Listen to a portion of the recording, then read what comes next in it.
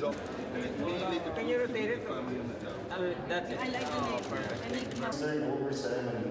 Let me just once again congratulate. Thank you very much, Mrs. Alba. Staff of the Zoology Division is Martin Manuel and National Museum, and I find this auspicious as we do this June.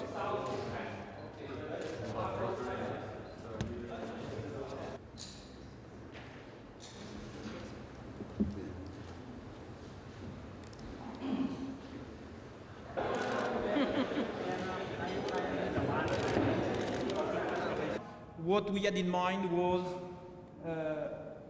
a coral reef expedition with a partnership.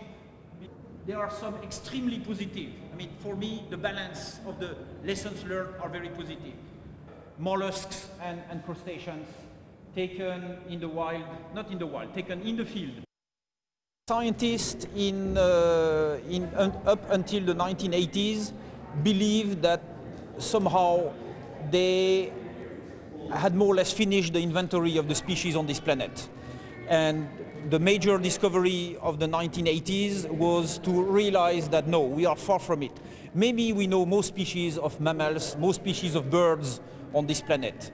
And, but when it comes to invertebrates in the sea, when it comes to insects in the rainforest, we realized that there were many that we didn't know.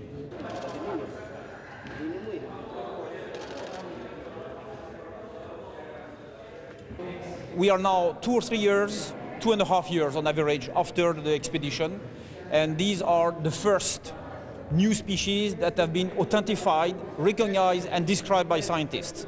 But I would say there are a lot more in the pipeline.